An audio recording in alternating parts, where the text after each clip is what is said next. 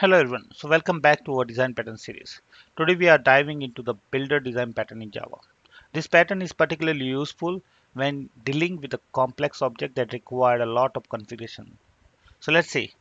So what is exactly the builder design pattern? The builder pattern is a creational pattern that provides a way to construct an object that is a complex object step by step. It separates the construction of a complex object from its representation so that the same construction object can create a different representation. Imagine you are ordering a custom pizza. Instead of directly ordering a ready-made pizza, you specify each part of the pizza you want: the crust, the sauce, the topping, etc. The builder pattern allows you to build such objects step by step, just like you are building a pizza. So why use a builder design pattern? The builder pattern is particularly useful when an object has a multiple attributes and the same or some objects are optional and some are required. Instead of having a large constructor with a many parameter or a multiple overloaded constructor, the builder pattern lets you create an object in a more readable and maintainable way. Now let's think about the implementing the builder design pattern. Let's go through an example to see how builder pattern works in Java. Suppose we have a pizza class with attributes like size, cheese, pepperoni, and bacon.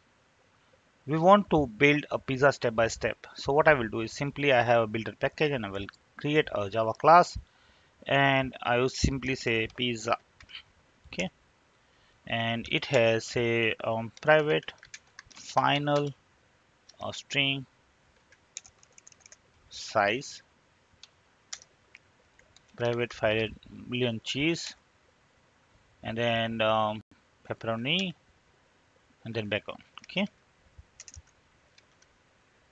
let's create a constructor for the same.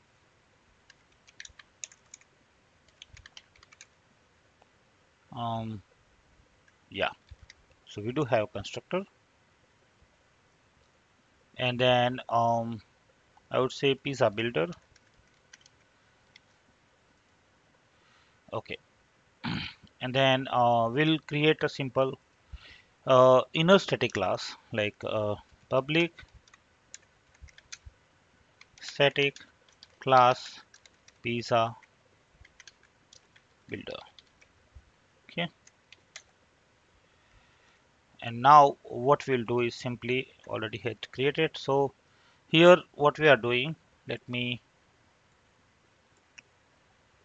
we are defining the same attribute where what we have already in the main class, and then for each and every attribute we are, if we are comparing with the main class, then the main pizza class has the final field size is pepperoni and bacon. The constructor is private, taking a pizza builder as an argument, you can say that.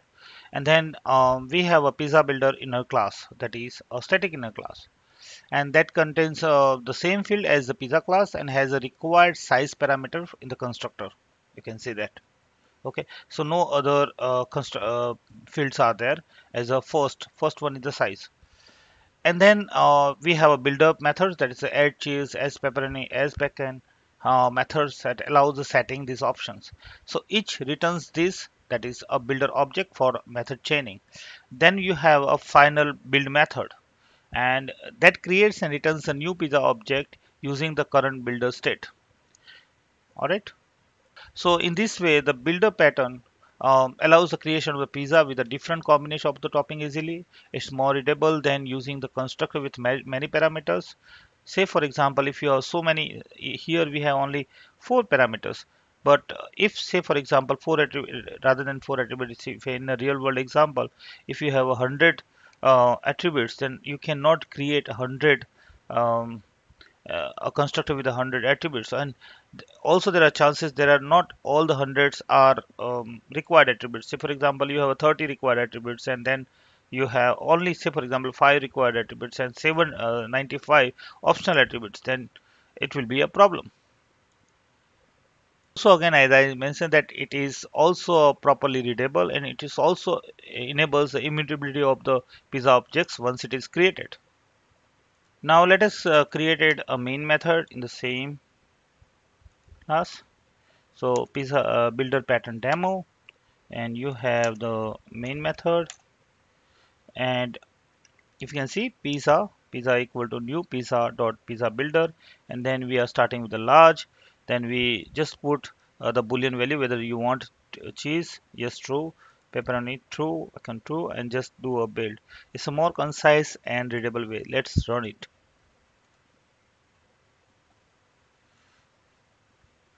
All right, let's add the toString method over here,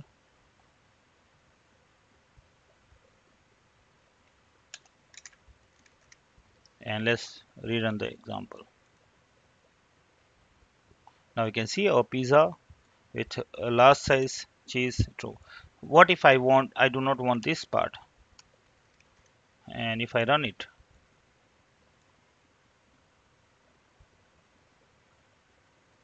okay, just a sec.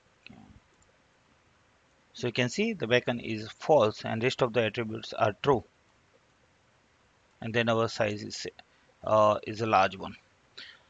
All right, so now let us write test cases for the same.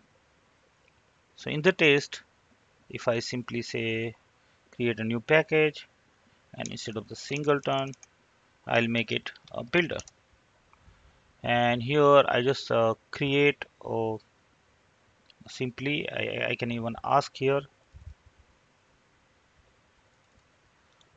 to generate the test, and let's create the test. Okay, so now we already have that pizza test. So what we can do is simply first of all, let's add the test one, and then void test pizza creation with the all ingredients. Yeah, so we have an assert equal to pizza this, and toString equal large, or we can even simply say, or assert equals I would simply say large pizza get size.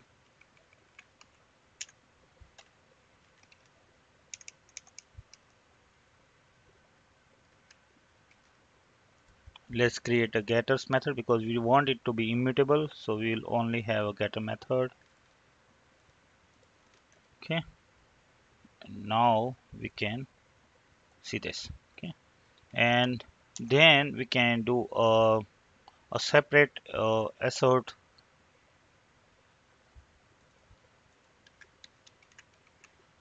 true.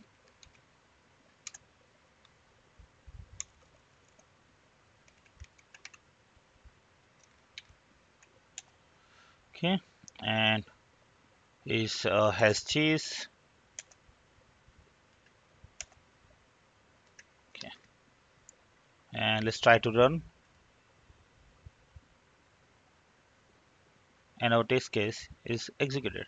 So in the same way, I can create some optional test cases, and here also I can put the same thing.